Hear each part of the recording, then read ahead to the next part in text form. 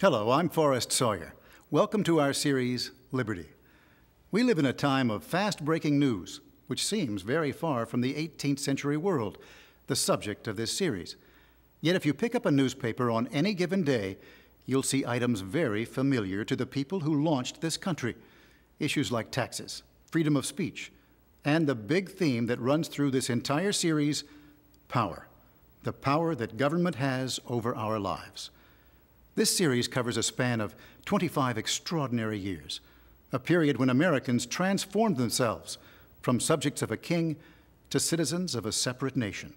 And on the way, they devised a totally new system of government. Nothing's more surprising than the beginnings of the conflict. The founding fathers, like George Washington, were wealthy patricians. The last thing they wanted was a revolution. Yet the rich and powerful came to lead this uprising, one which would ultimately turn their privileged society upside down. As in all history, at the time, nobody knew where they were going, and they certainly didn't know how everything would turn out. But without intending it, they came up with the most revolutionary idea of the modern world, the idea that without kings and noblemen, ordinary people could govern themselves.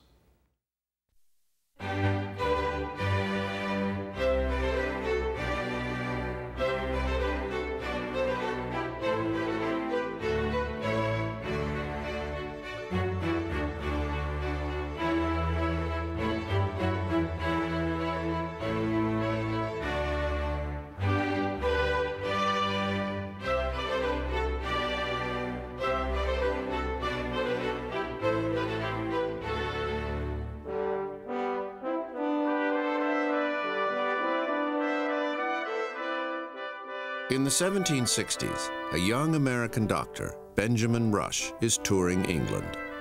He is a future signer of the Declaration of Independence, but on this sunny October day, as he is led into the throne room of King George III, his king, the independence of America could not be further from his mind. I gaze for some time at the throne with emotions that I cannot describe. I ask my guide if it is common for strangers to sit on it. He tells me no, but upon my importuning him a good deal, I convince him to allow me the liberty. Accordingly, I advance towards the throne. I sit down on it.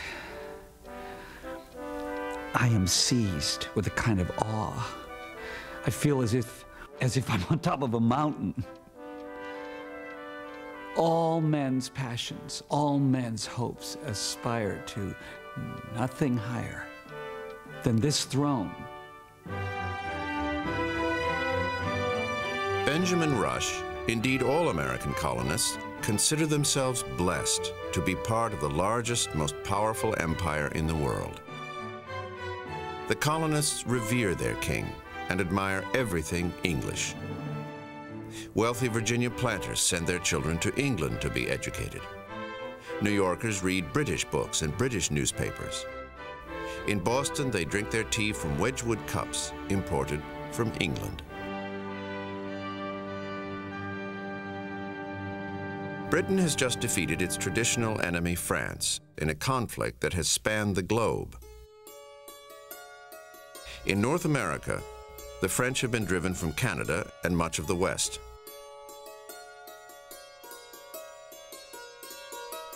The colonists see this as a victory for their way of life. With British culture, civilization, and the protection of British military might, the colonial provinces of America look to a rosy future.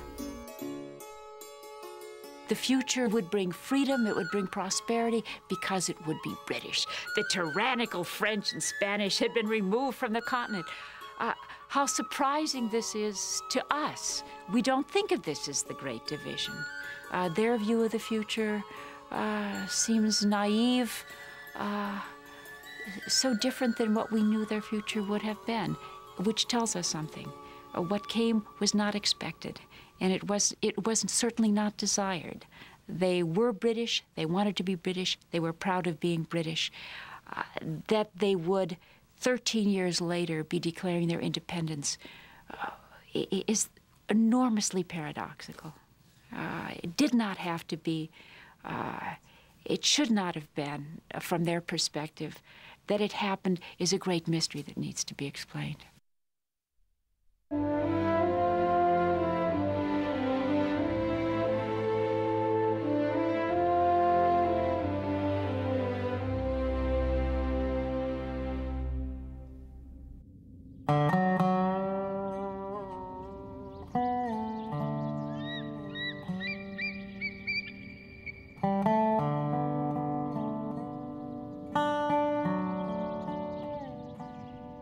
In the 1760s, the 13 American colonies are an outpost of the British Empire. Most of North America is a wilderness inhabited by Indian tribes. A few dirt paths link the colonies. It takes 2 weeks to get a letter from Boston to New York, and most colonists have never traveled more than 30 miles from the place where they were born. You wouldn't recognize America geographically or politically. It was a society strung out along the Atlantic seaboard. It was a totally rural society. There were only a handful of cities with as many as 10,000 people in them. New York being one, Boston, Philadelphia, and Charleston. Now, with the end of the Long War, vast new tracts of land open for exploitation. The American colonies have, more than ever, become the land of opportunity.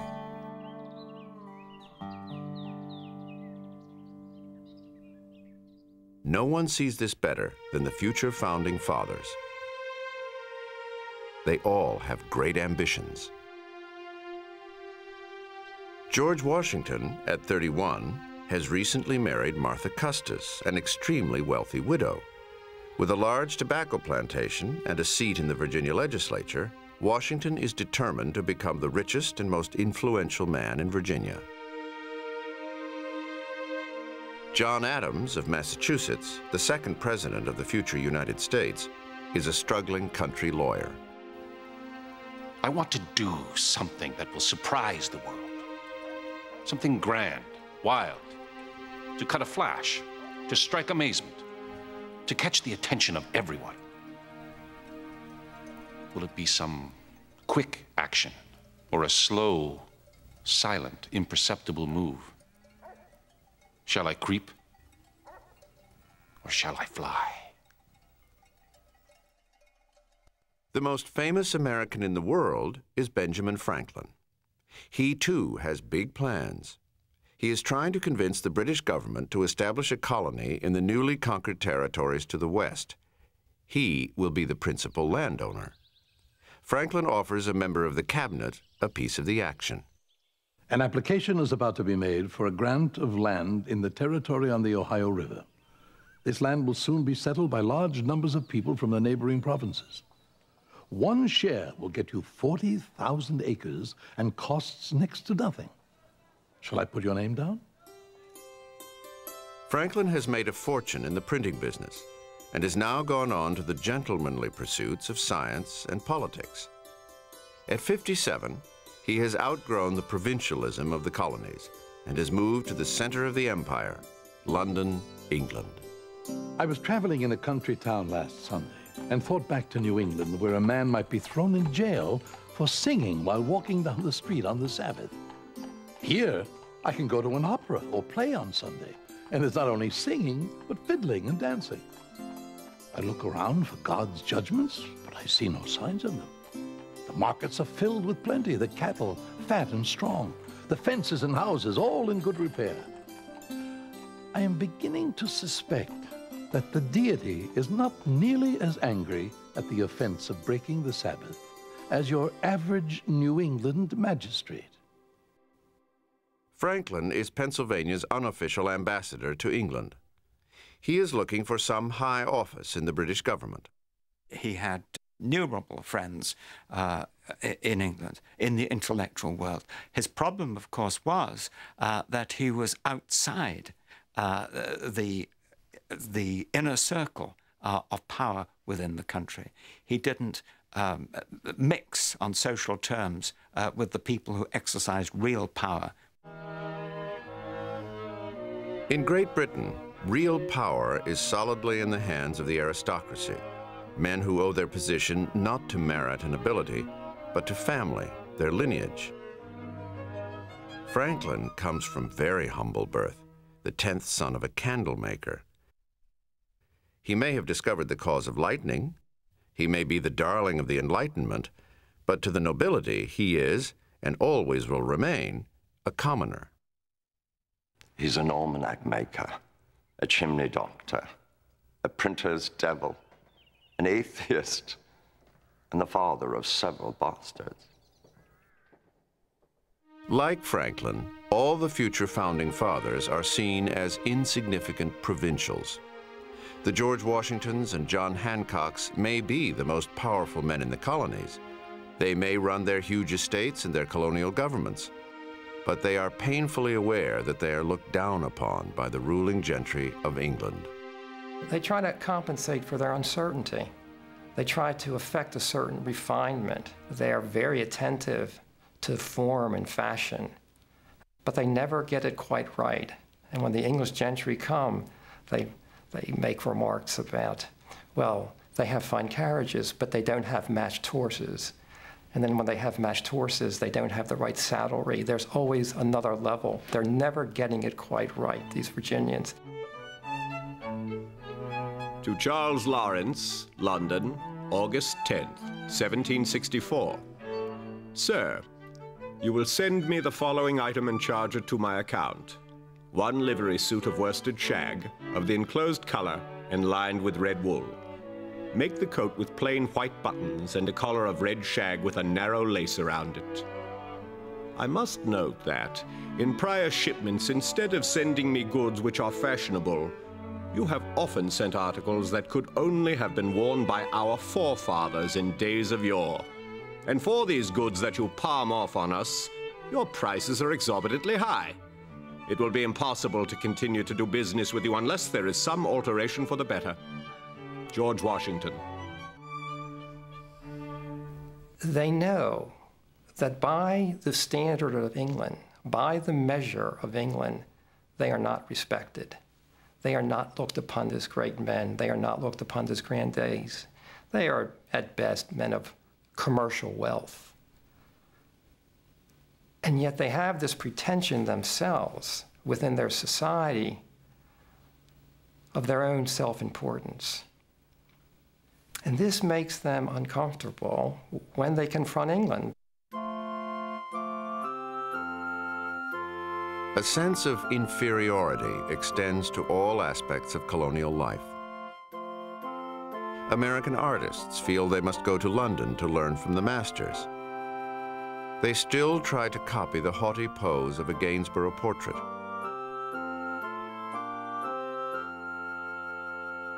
But these Americans will never be part of the aristocratic world they aspire to.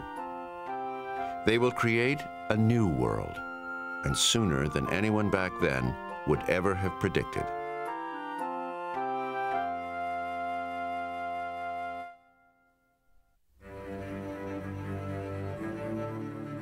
London, spring of 1765. A debate in Parliament over what seems to be a very small shift in colonial policy. Running the overseas provinces has become extremely expensive. Parliament announces that for the first time, the Americans will pay a small tax, not to their local legislatures, but directly to England.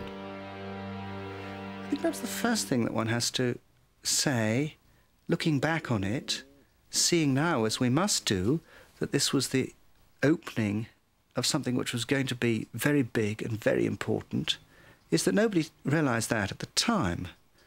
The British government had a variety of bits of legislation in hand, dealing with a variety of problems, as governments do. This was one of them, a moderately prominent piece of legislative programme of 1765, tidying up various details of the administration of colonies, but it wasn't really a subject of vast interest. It was rather technical. It was extremely remote. If you had stopped the average man in the street and said, "What do you think about the Stamp Act, my man?"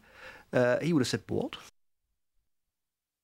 It is called the Stamp Act because taxed items will have to carry a stamp, paid for by the user. Test pressings are made, and the new tax is set to go into effect in the fall. It takes 6 weeks by sailing ship for news of the tax to cross the ocean.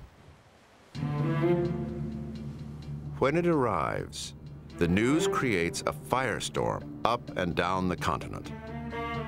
For the colonial elite, the men who run the local legislatures, the Stamp Act is an outrage. It seems to confirm their worst suspicions, that they are not respected in England, not worth even being consulted about this change in policy. George Washington is a delegate sitting in the Virginia legislature.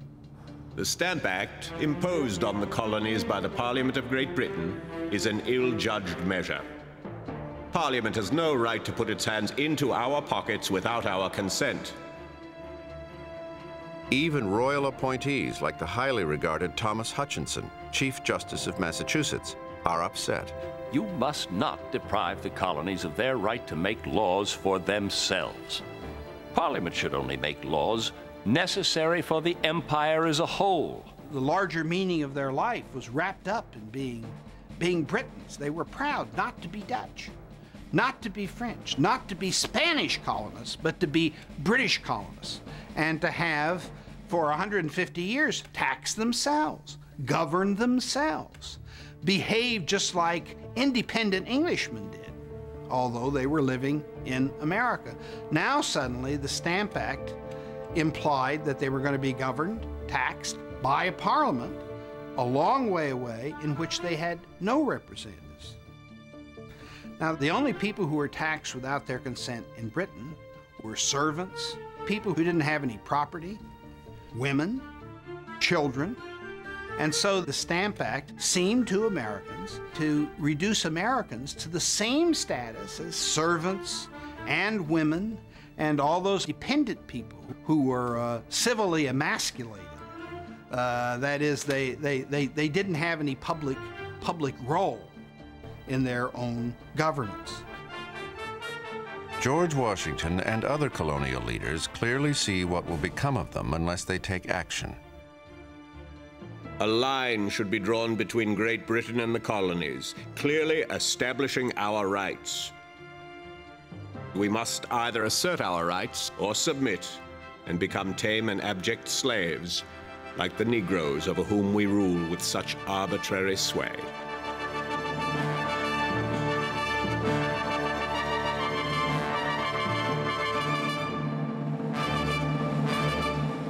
This tax is going to touch everyone. It's probably one of the dumbest political acts in the history of government. They tax dice and cards. So the rowdiest group of people there are in the world, sailors in port with nothing to do, are going to be angry. They tax legal documents, which means that lawyers, the most articulate and argumentative people in America, are up in arms also. If the stamp man tells you to kiss his ass, shall he get away with it and live? Don't let your courage cool, or a few bullies scare you. We've nothing to fear but slavery. Love your liberty and fight for it like men who know its value. Once lost, it will never, never be regained. The question, in any case, was never the immediate amount of taxation that the British were asking of the colonists. The question was whether the British had the right to do it at all. We are talking about people with enormous sensitivity to the dangers of power.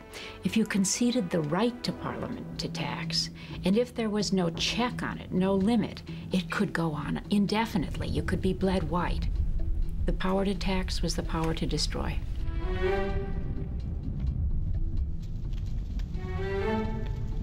The colonial legislators send official petitions to the British Parliament, petitions that are completely ignored. The colonists had been saved from the spectre of the French and Indians, and there certainly were a lot of people in Britain who thought that they should be properly grateful for all this effort that had been expended on their behalf, mostly at the expense of the British taxpayer, and that it wasn't unreasonable that they should pay a modest share, a great deal less than 100%, of the cost of imperial defence in the future. The Stamp Act was a bad idea, but what could you do? That was the problem. Massachusetts came up with the answer, and it was a very good answer, a very simple answer. August 14, an effigy of the Stamp Man appears, hanging from what became Liberty Tree. Mobs collected, they bring coercion on him. In short, they forced the Stamp Man, Andrew Oliver, to resign. Now, if you got one man to resign, if the Stamp Act stamps were not going to be distributed, well, the act couldn't be put into effect. The popular fury spreads. Thomas Hutchinson, Chief Justice of Massachusetts, is a passionate believer in law and order. Privately, he is against the stamp tax. Publicly, he makes it clear that he intends to enforce it. On August 26, 1765, a mob assembles outside his house, one of the most elegant in Boston. Hutchinson and his family have just finished high tea.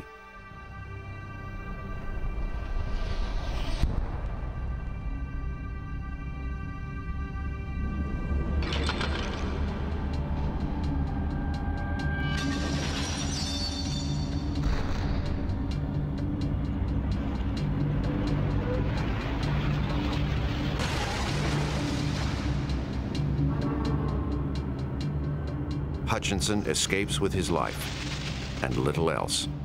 Hutchinson thought the Stamp Act was a very bad policy, but it wouldn't have crossed his mind that you therefore would resist it, that you'd resist it with violence. It was unthinkable. Everyone will suffer if the peace and order in the community are destroyed. I hope everyone will see how easily the people may be duped, inflamed, and carried away with madness. The intimidation of royal officials spreads to other colonies. Would-be stamp distributors are attacked. Stamp paper is seized when it arrives from England.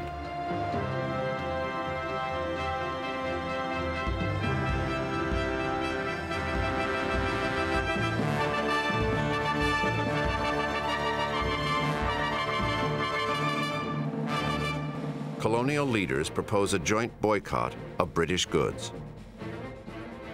A Philadelphia lawyer, John Dickinson, supports this idea. The taxes and duties imposed on us by Parliament must be instantly opposed. The only effective opposition is through the concerted efforts of all the provinces. By uniting, we stand. By dividing, we fall. In faraway London, Benjamin Franklin is surprised by the fervor of colonial reaction to the tax.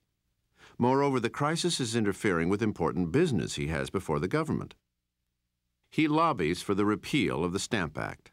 He reminds the parliamentary committee that the colonies are England's biggest market. Our buying your manufactured goods depends very much on our affection for you. Pride will induce Americans like me to wear our old clothes. And when we buy new clothes, they will be made by us. Franklin has powerful allies in Parliament, among them Edmund Burke. What are we doing with our constant insisting on taxing the Americans? We're not getting any revenue from them. Instead, we're pushing them to disorder and disobedience. You can wade up to your eyes in blood and you'll be back where you started, with no revenue. We make money from trade, not taxes. Let the Americans tax themselves.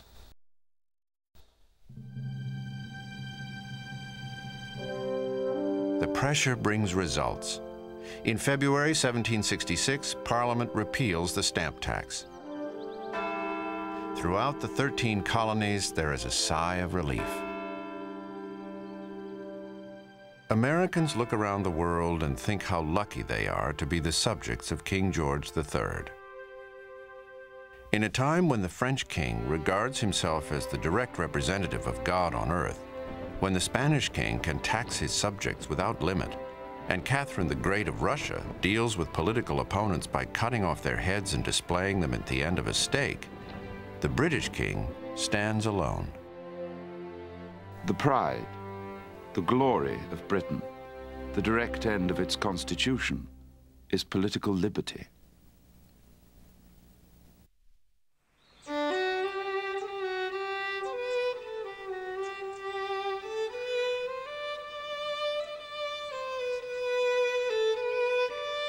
All through the 1760s, a steady stream of immigrants will arrive in the New World in search of their fortunes.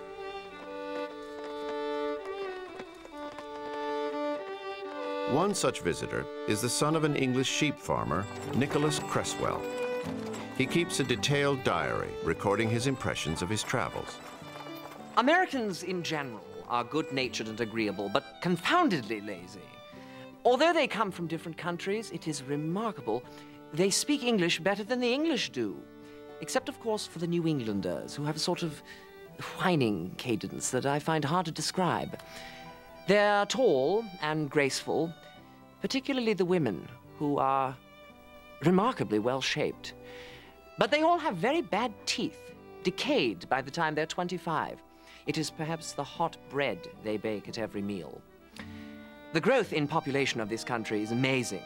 With the emigration from Europe, they're said to double their numbers every 16 years. Anyone with the least spark of industry can support a family. No one fears poverty here.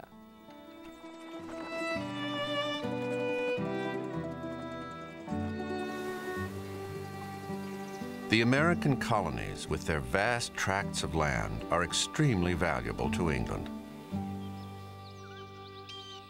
Their forests supply the tall, straight pine trees that become the masts for Britain's sailing ships.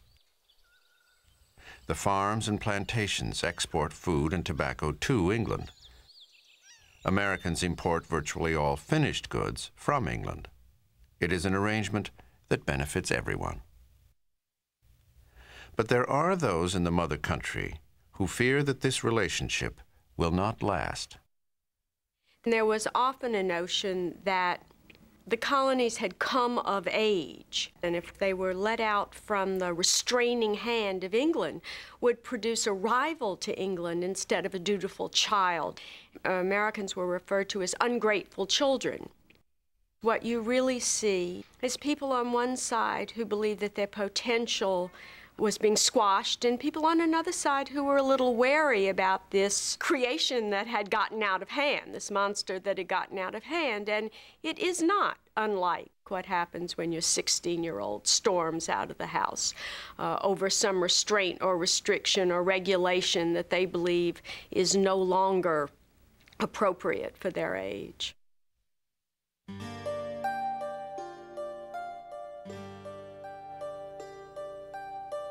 The protests over the Stamp Act ended in victory for the colonists. Many members of Parliament feel that this is a dangerous precedent, one that will encourage further disobedience. These presumptuous colonials will have to be brought under control. On the same day that the Stamp Act was repealed, they had passed a new piece of legislation, the Declaratory Act, asserting the absolute right of the British Parliament to make laws for the American colonies in all cases whatsoever. A year later, Parliament puts teeth in the act with a new set of taxes on the colonies, this time in the form of stiff duties on manufactured goods from England. Everything from paint to window panes to tea.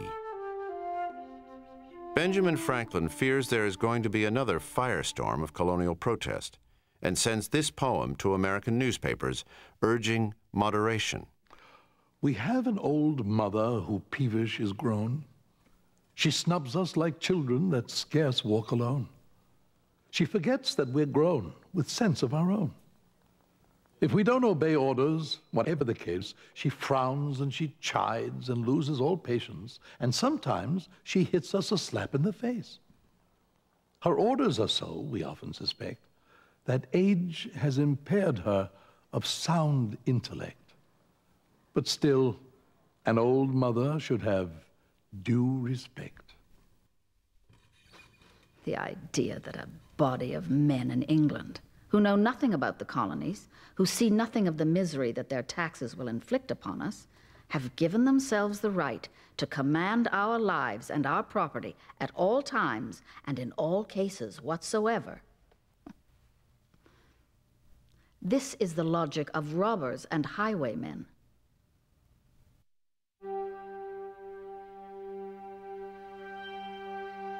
The Declaratory Act strikes terror in their hearts. Earlier in the century, an almost identical act had been used to subjugate Ireland. The colonists will have to take action.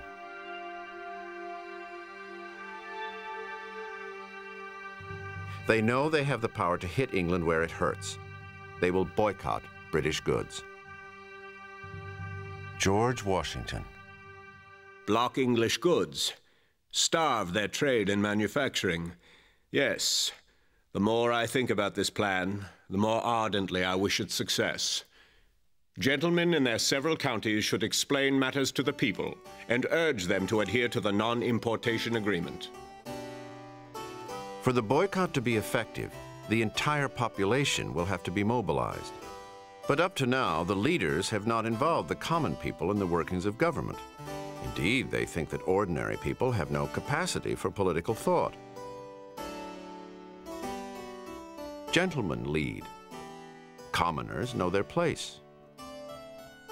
One of the hardest things, I think, for us to recapture of this distant, different world is the distinction between commoners and gentlemen, a kind of distinction that we find hard to understand because for us, almost all adult males are gentlemen. We put it on our restroom doors, the term, but these gentlemen saw themselves as separate from the rest of the populace. 18th century men, women, and children of every race, class, and region actually believed that hierarchy was the norm in nature and in society. Some people were better than other people. Some people were placed in circumstances that were better. Poor people were thought of as the poor. If you were wealthy, you were superior. That was how the world operated. This world is beginning to change as common people take an active role in the protest movement. For many of the colonial elite, it seems to threaten the very stability of society.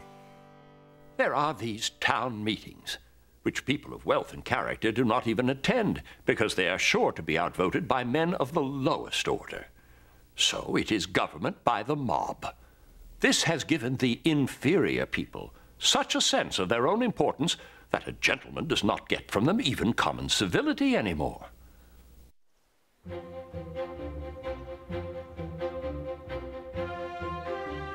As the boycott grows and shops once filled with British merchandise begin to empty,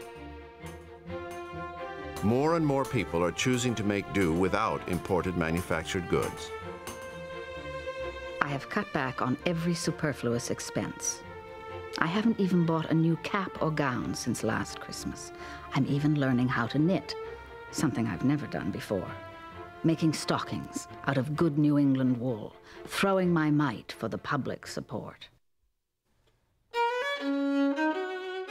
The very idea that their American cousins are involving commoners, and now even women, in politics, is a subject for hilarity by London cartoonists. But the merchants and manufacturers in England are not amused. Their factories and counting houses are feeling the pinch.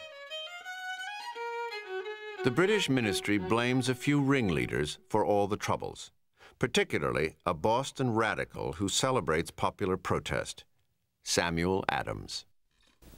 I am no friend of riots and tumults. But when people are oppressed, when their rights are infringed upon, when arbitrary rulers are put over them, when government is secret, the people become alarmed. If they have any spirit of freedom, they'll fight for their liberties, and they're justified in doing so. Unofficial courts, run by popular committees, begin dispensing a rough form of justice. It is more than some gentlemen have bargained for. A few days ago, we got a taste of committed justice. They got hold of a customs officer by the name of Malcolm. It was the coldest night of the winter. He's stripped, stark naked, his body covered all over with tar and then with feathers. They drag him through town in a cart, crowds beating him with clubs. They say they'll hang him unless he'll curse the governor and the parliament, which they couldn't make him do. The doctors say his flesh was coming off his back in slabs. It's impossible that the poor creature can live long. Throughout the colonies, daily battles with the committees are causing royal officials great distress. In Massachusetts, Chief Justice Thomas Hutchinson fears that his beloved province is heading for mob rule. He secretly writes to a friend in the British Parliament that firm measures are needed from England. It is a letter that will come back to haunt him.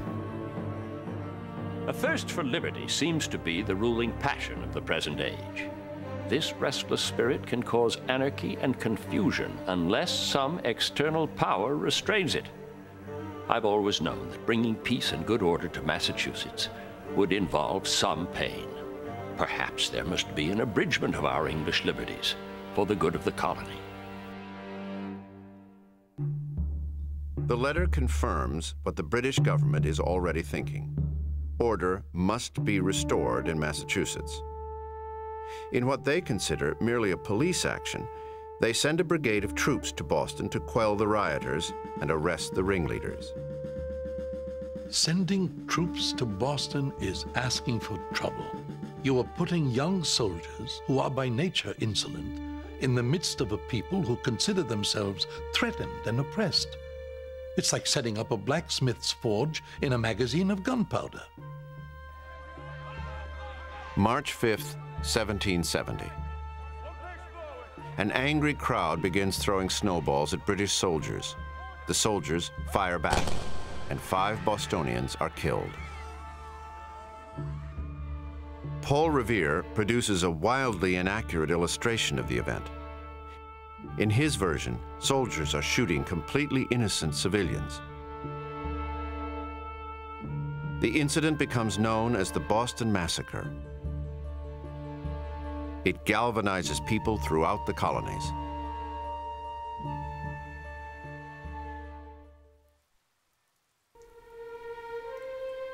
In England, Benjamin Franklin's love affair with the mother country is beginning to turn sour.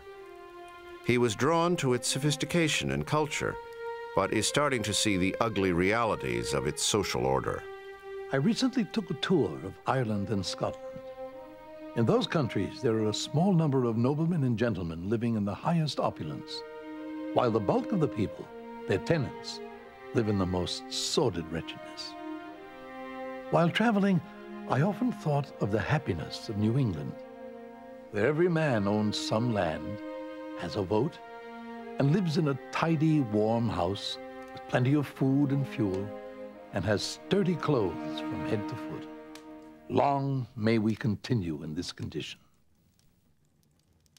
The more he lived in England, the more intimate he became with Parliament and with the whole system. He saw very stupid people put in power. He saw arrogance. He saw discrepancy between the rich and the poor. He saw all kinds of wrong things about England that he hadn't noticed at the beginning.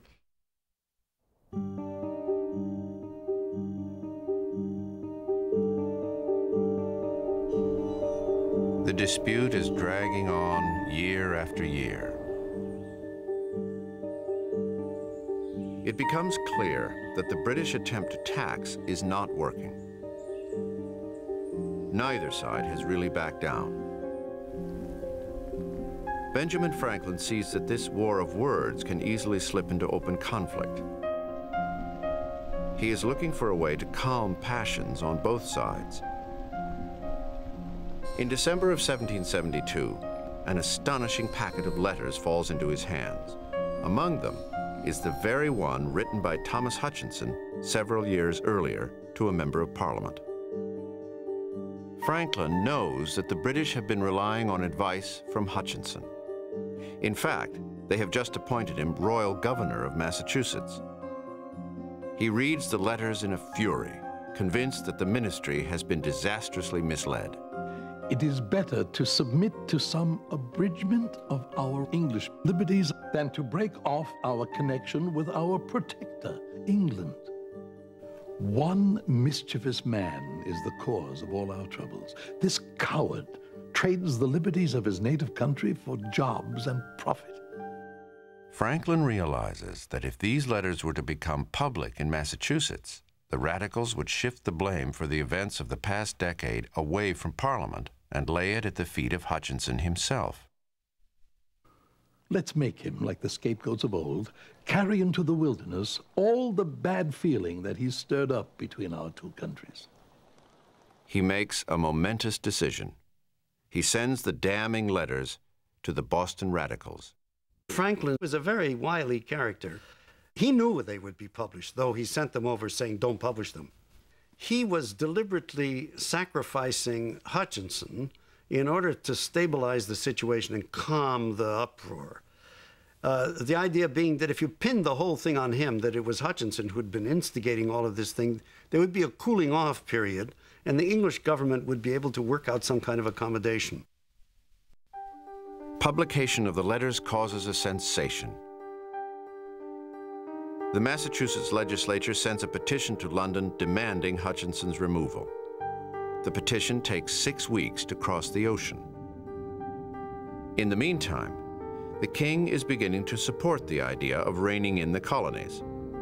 He writes to the Prime Minister, I am very fond of the measures you are taking with the end of bringing the Americans to their duty. I do not, however, want to drive them to despair, only to submission.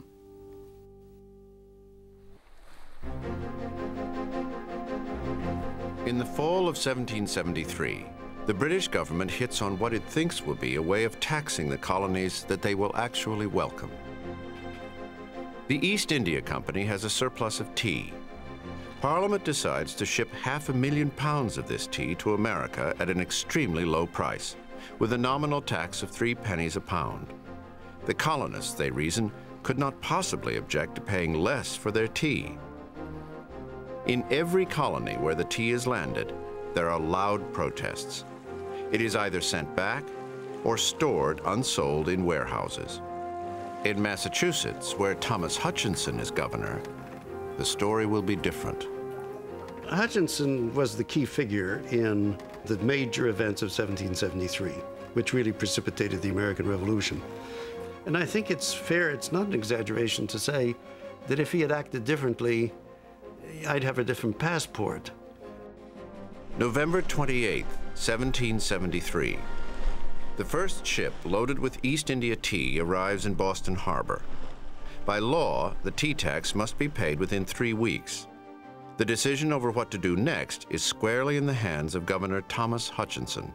I lie awake whole nights in fear that I shall be called to account in England for my neglect of duty to the king. Hutchinson could have written to England and said, I know the law, I know my duty, but I cannot enforce the law. It's physically impossible. But he didn't.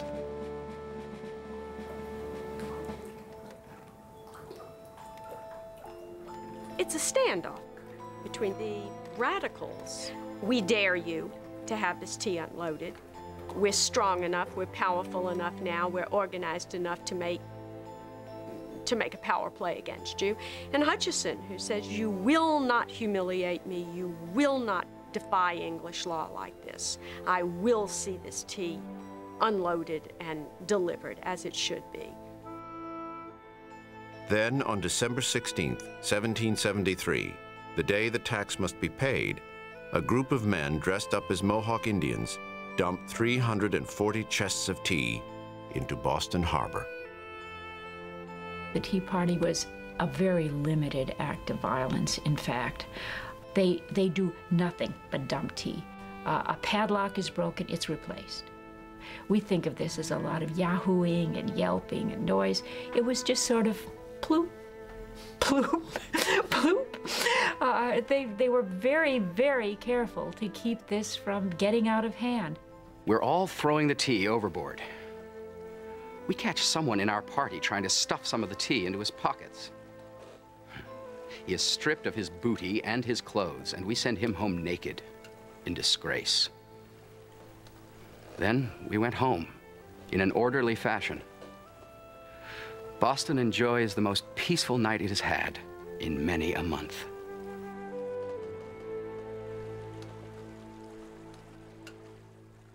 There was a lot of anger in London about the dumping of the tea.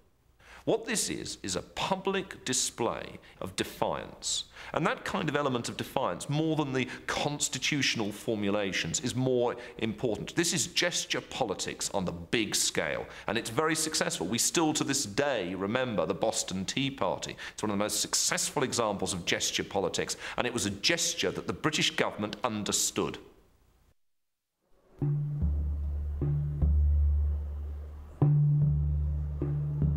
January 29th, 1774. The King's Privy Council, a hearing to consider the Massachusetts petition for the removal of Thomas Hutchinson as governor. The room is packed with London society, and all eyes are on Benjamin Franklin, the center of a storm of controversy. He has admitted that it was he who had leaked Hutchinson's letters to the Boston radicals. This is going to be a great show. The acid-tongued Solicitor General Alexander Wedderburn is representing Thomas Hutchinson. He focuses the full fury of British frustration on the colonial representatives standing mutely in a full-dress suit of Manchester velvet. It is not to be Hutchinson who will be the scapegoat, but Benjamin Franklin himself. When a governor presumes to write to a friend that he thinks it somewhat more than the moderate exertion of English liberty to destroy shops, attack her officers, plunder her goods, to pull down their houses, it is Mr. Hutchinson who should be removed because he is interrupting the harmony between Great Britain and her colonies? Franklin stood conspicuously erect. The muscles of his face had previously been composed to afford a placid, tranquil expression. He didn't change his expression in the slightest during the entire speech. It was as if his face was made of wood. In truth, we have standing before us the real incendiary, the man behind those committees who are inflaming the whole province against His Majesty's government. They have well learned the lessons taught in Dr. Franklin's School of Politics. This wily American, this man without honor, this thief, this man of letters. The attack got very personal, referring to Franklin as someone other than a gentleman. And who else would open other people's mail, steal other people's letters, and so on. And Franklin is said to have walked out of the cockpit and turned to Wedderburn and said, "I'll make your king a little man for this." They have begun killing the messengers. What I feel for myself is lost in what I feel for my country. It seems that I am too much an American. It took Franklin a very long time to become a revolutionary. It was a very slow evolution, step by step and slowly. He was profoundly attached to England. You could call it a love affair, what he had with England. But this love, which had been so deep, was now turning to implacable hatred. It was the reaction of a rejected suitor. Franklin, in disgrace, is threatened with further prosecution for the theft of the letters. He realizes that he must leave England. His friend and fellow scientist, Joseph Priestley, is with him at the end. We spent his last day in London alone together. Much of the time we looked through the American newspapers as he read the speeches by the inhabitants of Boston. The tears trickled down his cheek. Now, in Parliament, the hardliners take charge.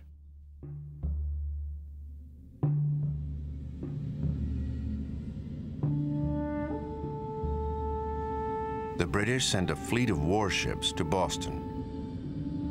They encircle the harbor as if it were an enemy port. The ships clear their guns, ready for firing. The greatest fear of the colonists, British tyranny, seems to have come true. The port of Boston is closed. Massachusetts is put under military rule. Its government enforced at the point of a gun.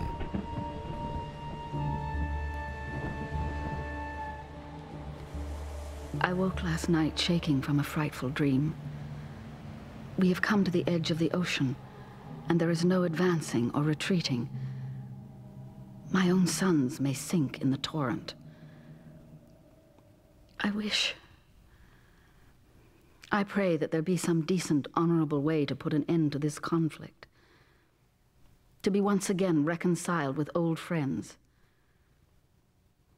Our cause is righteous, and I have no doubt of final success.